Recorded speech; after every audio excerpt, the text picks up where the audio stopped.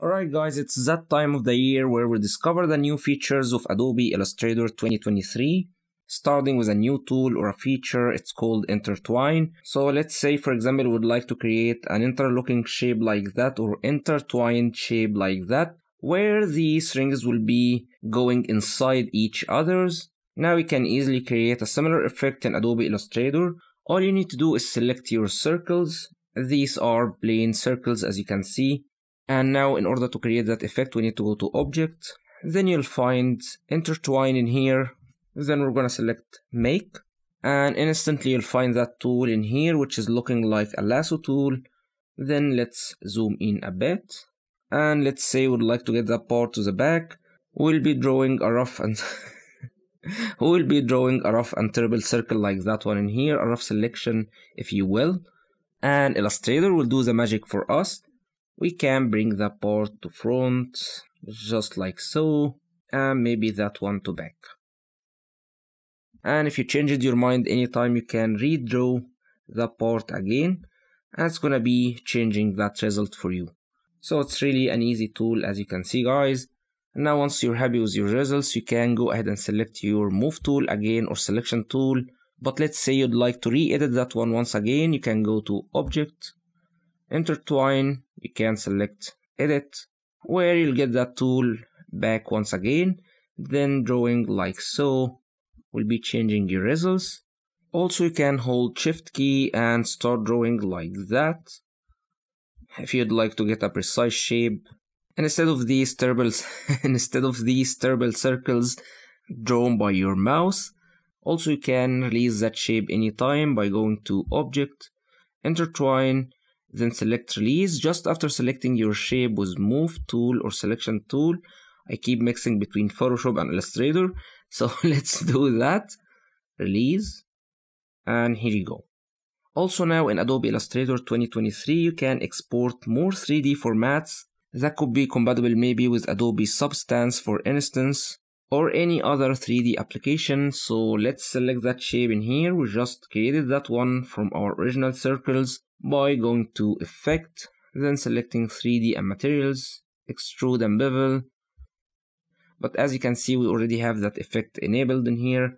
So we're gonna be skipping that part and going right away to the export part, where you can open your export panel, asset export panel. Then we're gonna be dragging that shape all the way to here.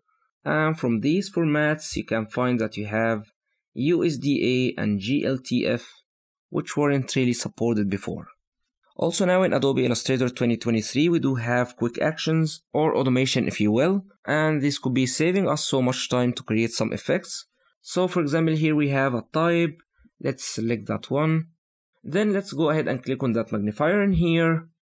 Then here you can find quick actions. If you can't really find them right away, you can click on that home, where you can find quick actions. And I think Adobe will be adding more. They are starting that new feature. So for example, we can click on new glow text, and instantly you'll get that effect. And you can even refine that either with properties panel, which you can find in here. So for instance, we can increase distance or spaces between our letters, or from appearance panel, where we can edit that stroke or even color. So you can double click in here and change maybe color to orange, or so, maybe blue. Then you can keep editing different elements, like different strokes in here, and so on. You can undo that, pressing Command or Control Z, and try a different effect, like maybe old school, which I really don't like. We forgot to select our text, so let's apply that. And as usual, we can refine that from here as well. So let's increase spaces once more, like so. Also, speaking of effects, now you can copy and paste from Adobe Illustrator to InDesign while maintaining your style. So for example, here we have a different font, and it doesn't have a quick action effect because it's not going to be working in InDesign yet. Here we're talking about specific color, a font maybe like silicone. Let's copy that, pressing Command or Control C, going to Adobe InDesign. Let's select our type tool, creating a type area, pressing Command or Control V. Now we can click on that T icon in here, then applying that effect. And as you can see, we have the same font and the same color and the same size as well. Also, like Adobe Photoshop 2023, now we do have Share for Review option in Adobe Illustrator 2023. And you can see that button in here. It's so visible, it's in blue, as you can see, bright blue, which you can make neutral, by the way, in your preferences. So we can click in here, share. You can either share for review, or even you can invite to edit, which is really handy if you're collaborating with other designers as well.